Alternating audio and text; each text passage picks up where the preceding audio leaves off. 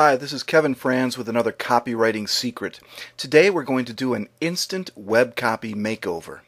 Here's the challenge. In the next 3 or 4 minutes, I'm going to take a look at the home page of a typical local business and we're going to rewrite it. We're going to remove some of the common errors and add a little passion to what is some pretty lifeless copy. Here's what the web page looks like. I blurred out the name of the company and the phone number and all of that to kind of protect the innocent. But this is the web page. It has 3 paragraphs on its home page, and it shows up as number 1 for its category when doing a Google search. This is what the text says. I copied and pasted it into this PowerPoint presentation. You can either read it right now, stop the video and read it for yourself, or we're going to go through it paragraph by paragraph. It starts like this, and what I didn't like about this, the first thing that struck me is, let's be honest, nobody really cares that you've been in business since 1956. It's all about them, it's completely self-serving, and for my money, the whole thing could just be eliminated and we'd be fine. The second topic that they cover is what they sell, and you see a lot of words up here, but really it only boils down to we sell new and used music equipment, and we have great prices. That's all it says, so why are we using so many words to say such a simple concept?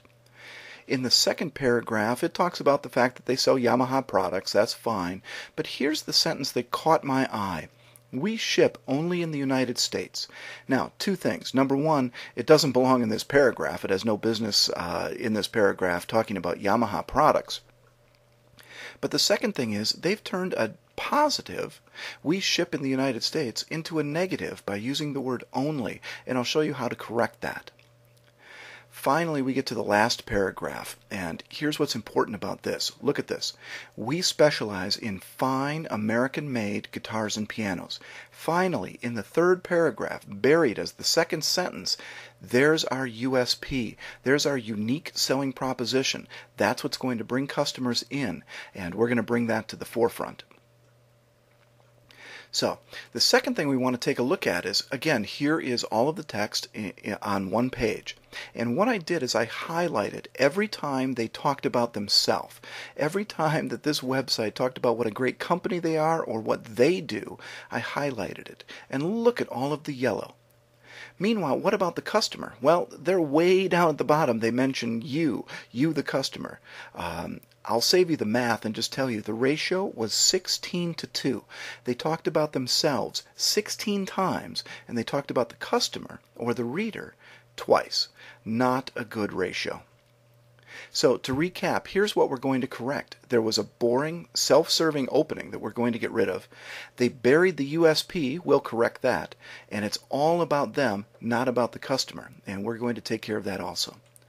So I took a shot at rewriting the copy. Now, I didn't take very long, so it's not perfect, and we can quibble about a few things, but here we go. See what you think.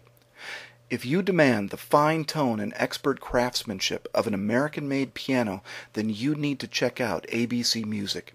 Our huge showroom floor is filled with excellent new, used, and rebuilt grand pianos so that you can easily find the ideal instrument, even if you're on a tight budget.